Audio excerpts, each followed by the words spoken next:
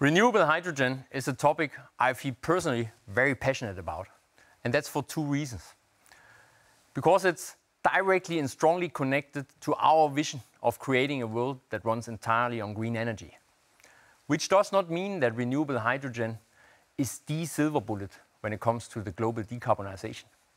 But it will no doubt play a significant role when it comes to decarbonize the hard-to-abate sectors, which will otherwise not achieve their net zero. Secondly, renewable hydrogen reminds me a lot where offshore wind was 12, 15 years ago. At that time, there was a clear proof of technical concept. However, only a few projects had been built, and those were heavily relying on strong subsidy and government support. It was also unclear how fast and quickly the technology can scale, how quickly costs could come down, and also the entire regulatory framework was rather uncertain. But remember, that was the time when we at Ørsted made very bold moves in order to kickstart offshore wind as a new industry. What is very different to offshore wind in the old days is the global appetite for green hydrogen, which is already sort of significant and has exponentially increased over the last 18 months, with current forecasts expecting somewhere between 80 to 100 gigawatt of renewable electrolyzer capacity being installed by 2030.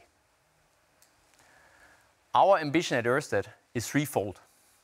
We want to continue our efforts, and with continue I mean we have been engaging within the hydrogen space already for the last 3 years, to become a global leader in renewable hydrogen and green fuels.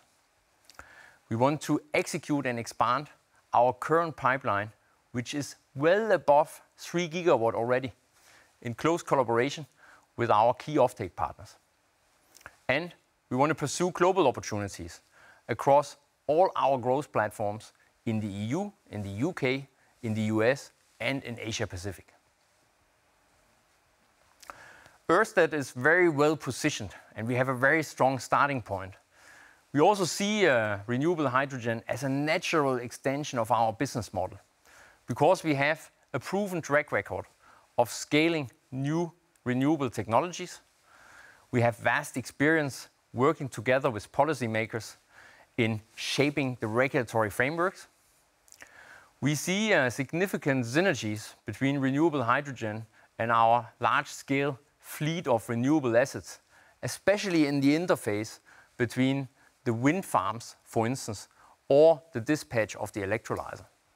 And our assets are strategically located very close to industrial offtake centers. And then I talked as part of my offshore wind presentation already about our proven and flexible partnership approach, which is especially important here because in order to kickstart renewable hydrogen, we need to bring the supply and the demand side working hand in hand together.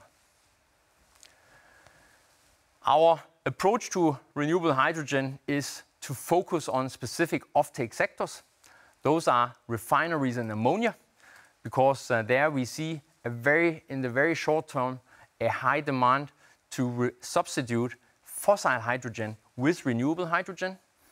Then we will focus on steel, because we are obviously a large steel offtaker ourselves, going into our foundation structures or also into the turbine towers. And we will focus on heavy transport, which includes heavy road transport, shipping, and aviation. Our engagement approach is a very structured approach. We establish and mature concrete projects, and we like to go for projects which are not just small-scale one-offs, but actually projects which are strategic, which can be scaled, and which become gigawatt sizes in scale. We have an approach where we work in phases. We obviously want to build something and realize something quickly in order to replicate the learnings to apply once we go and scale up the technology. We are in close dialogue with regulators shaping the framework, and for each of our projects we have a dedicated and specific funding plan, because there is a significant cost gap today between fossil hydrogen and renewable hydrogen. We also work closely with the OEMs across the different electrolyzer technologies. And then let me just spend a minute in zooming in of where exactly is it we play in the value chain.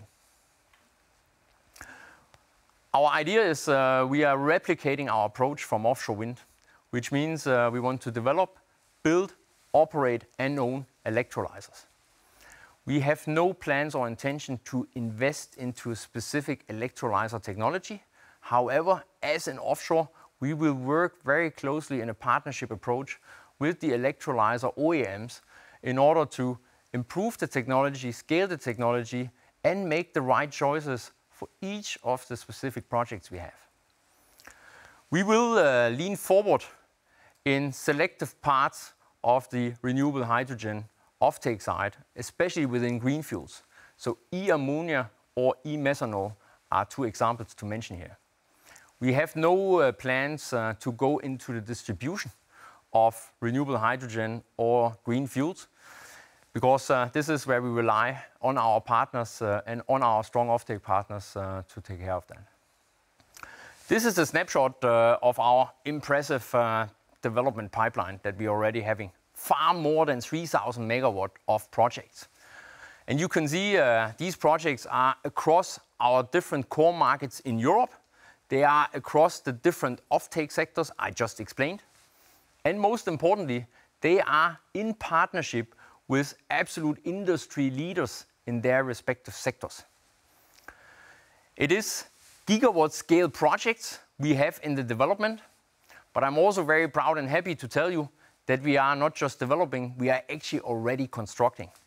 And that is the H2RES project that you can see here on the slide, where we broke ground just 3 weeks ago here in Copenhagen. It's a 2 megawatt electrolyzer that will be constructed by the end of the year, fully commissioned in the start of 2022, delivering renewable hydrogen to fuel zero emission taxis and buses driving in the Copenhagen area. It's also our very first stepping stone for the Green Fuel for Denmark project.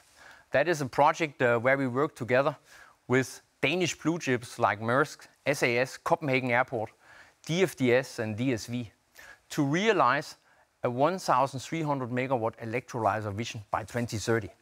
The project is dependent upon the realization of the Bornholm Energy Island, which is expected around 2030. And obviously we need a lot of green electrons to fuel that project. But back to the point of that we like to phase things, we have tangible, much earlier short to midterm phases for this project. Phase 1 is a 10 megawatt electrolyzer to be established in 2023.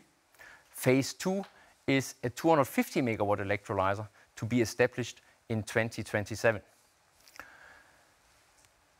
As I mentioned, renewable hydrogen relies on significant funding and government support because we have today a significant cost gap between fossil and renewable hydrogen. There are different funding pathways that are available for us. There are national funding pools, which we have already utilized, for instance, for the H2RES project in Denmark, but also for the Westküste 100 project in Germany. Then there are EU funding pools. We are active, for instance, in the first EU innovation round with the Lingen project, where we together with BP are in the process of applying for funds realizing the first phase of this project. And then there is a pan-European EU funding scheme called IPCEI, Important Projects of Common European Interest. I'm very happy to tell you that 4 of our projects here on the slide are actually in that round. It is the Green Fuel for Denmark project, which has been selected by the Danish government, now going into what is called an EU matchmaking process. Then we got great news end of last week that both the Westküste 100 project but also the Lingen refinery project have been selected by the German government in a very rigid selection process to go into the EU matchmaking. And then we're also applying together with our partner Yara for the Sluiskil project into the IPCEI process. The important thing to understand is that once being successful in the IPCEI process, it not only opens up for more European funding, but it allows for additional and significant step up in national funding, which why the IPCEI process is something we are very focused on. Last, let me say, this is just a snapshot. We're obviously working on many more opportunities, and we're also expanding our opportunity pool into other areas outside Europe. One example I want to give is the MOU we established last week in Korea with an industrial Korean blue chip POSCO, where we foresee to collaborate across offshore wind, but also renewable hydrogen. And Korea is a super exciting market when it comes to renewable hydrogen, because the country has a strategy to put 6 million fuel cell cars on the road, but also to establish 15 gigawatt of fuel cells for power generation. Allow me to double-click on one of the projects I just showed you, namely the Westküste 100 project. This is a project where we work with 10 partners. It's at the refinery of Heide in the very northern part of Germany. The project has, as I mentioned, received national funding for phase 1, which is a 30 megawatt electrolyzer, where we work together with our partners now to enable a final investment decision by the end of 2021. The 30 megawatt will allow the refinery to basically substitute all the fossil hydrogen it's using in its processes today with renewable hydrogen. But that is not the end. There is a clear vision here and ambition of all the partners to bring this project to a gigawatt scale. And we talk about something between 700 megawatt to 2,100 megawatt as a next phase, allowing the production of green fuels. It's important to know that Refinery Heide is the exclusive supplier of jet fuel for Hamburg Airport, one of the largest regional airports in Europe. We are very happy that we are part of this project because it also brings together partners that can work very holistically and in a very holistic way related to all the processes, inputs and outputs of the project. To just give you an example, so the 700 megawatt plus project will be fueled by offshore wind from offshore wind farms in the German North Sea.